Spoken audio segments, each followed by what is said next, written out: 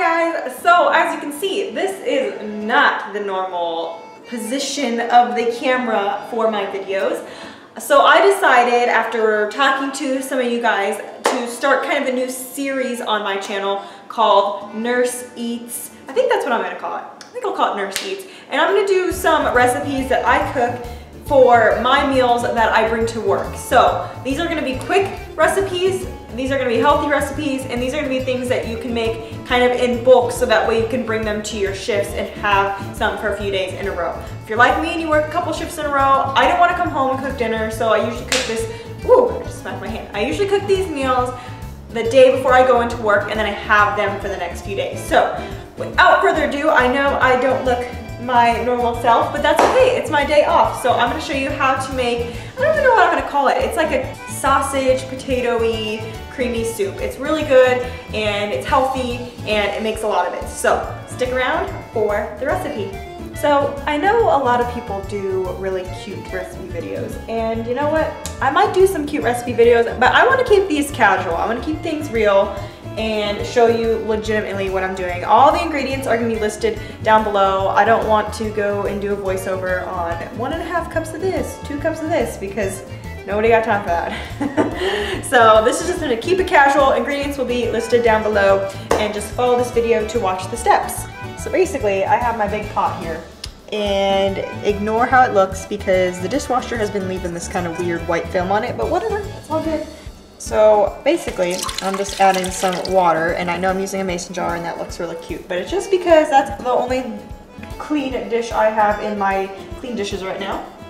I'm gonna add some chicken powder to make this like a chicken broth. And I'm too lazy to like chop up all these carrots, and I like kind of a chunky soup, so I'm just gonna legitimately throw them all in here whole. So you also, whoops, that doesn't need to go in there. You need to brown your ground sausage. This is an Italian style sausage, so I'm just gonna turn that on like medium and brown it while I get my other stuff prepared. And I definitely turned on the wrong burner. Let's turn that one off, and yeah, there we go. I don't know why they make onions with all this papery stuff on it. Whatever. I'm struggling.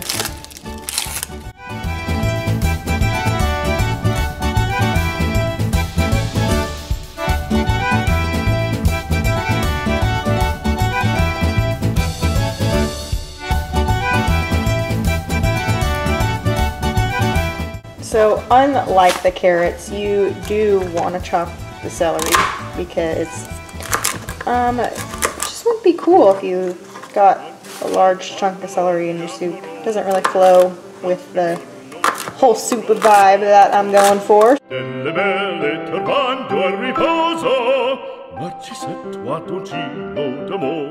So I'm going to show you these little potatoes here. I really like these little potatoes. I actually prefer the ones that are like less than half this size, but these are nice for just soups, and also they're small for if you want to like roast them and stuff. Just gonna chop these into quarters. So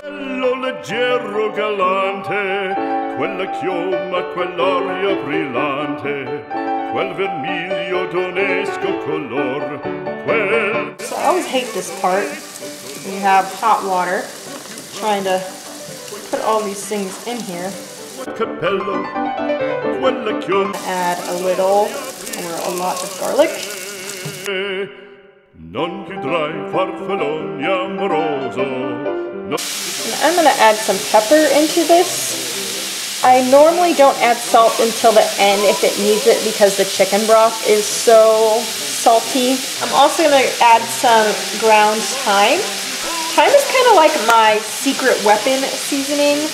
It's like, I don't know, I feel like I never used it, or my parents didn't really use it when I was younger, but it's like my secret recipe, secret ingredient seasoning. So once your meat is brown, I just go ahead and add it right into the soup. There's not that much grease, so I'm not too worried about that, but you can drain it if you want.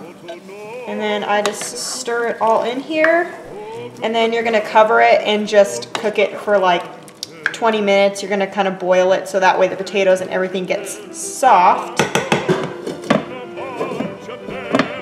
So I'm just checking all my potatoes and carrots and making sure they're nice and tender, and then your onions should be nice and like translucent. I don't know if you can kind of see on there. Kind of translucent, and same with the celery, it should be kind of see-through-y. And that means your soup is nice and cooked. So now I'm gonna add some spinach. And this is frozen spinach. You can use fresh spinach. I'm just being lazy and this is convenient for me. Heavy cream, you can also use just milk. Not too much, basically just enough to make it look creamy. So I'm just adding a little bit of Parmesan cheese on top, or a lot of it because I like Parmesan cheese. And obviously I have to pour myself a glass of wine. This is not something you should do at work, but if you're at home, feel free. So I hope you guys enjoy this video on my Nurse Eats. If you guys make this recipe, hashtag Nurse Eats RN on your Facebook or Instagram, Twitter, whatever you use, so that I can see that you made it. Let me know what you guys think. If you like these types of videos, give this video a thumbs up and subscribe to my channel, and I'll see you next time. Bye.